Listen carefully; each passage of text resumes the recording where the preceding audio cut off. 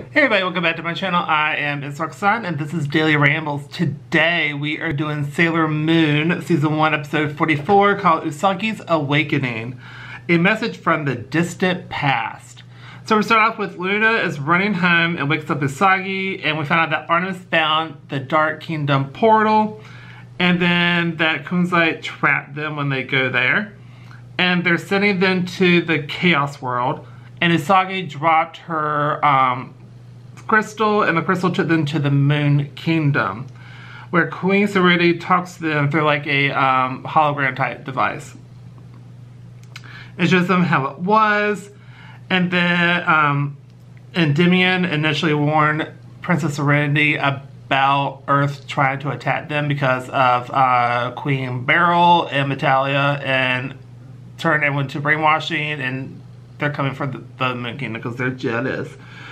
And then we cut to where Luna and Artemis are in the attic. Then we go back to the thing where Princess Serenity and Tetsuya Damask dance, and that's why he was Tetsuya Damask, because it was he didn't want to be seen because he's from the Earth, and that he wanted to dance with her because apparently they were dating. So anyway, then Endymion wants her help. She agrees, then they kiss, and then the attack happened, and the scouts tried, but nothing happened.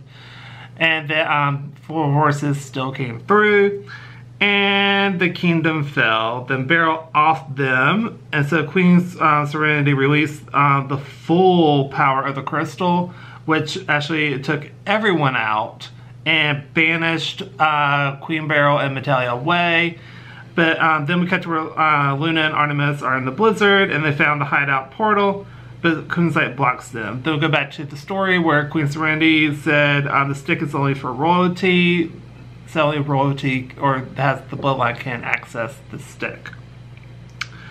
And so with her last breath, she reincarnated everyone, and so then Queen Serenity is gone. So they just basically got full information dump about everything that happened, and I thought that was really good. And then we got the girls are back, and then Luna and Artemis are down. Then it's Kunzite versus Scouts, so Usagi does the healing, and then Kunzite is gone. Bye bye. And that was the end of the episode. A really good episode. I really enjoyed it. I gave it an A+.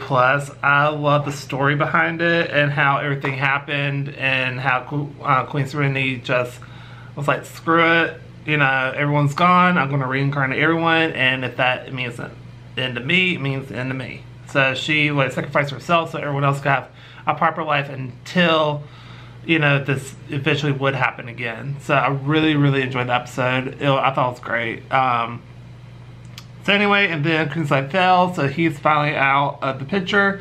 And that's what I'm doing for this video. So if you like this video, please go to like, comment down below, tell what you think, do you agree, disagree, tell me your thoughts down below. I'm always interested in what other people think, so just let me know down below, and subscribe if you want to. That'd be great.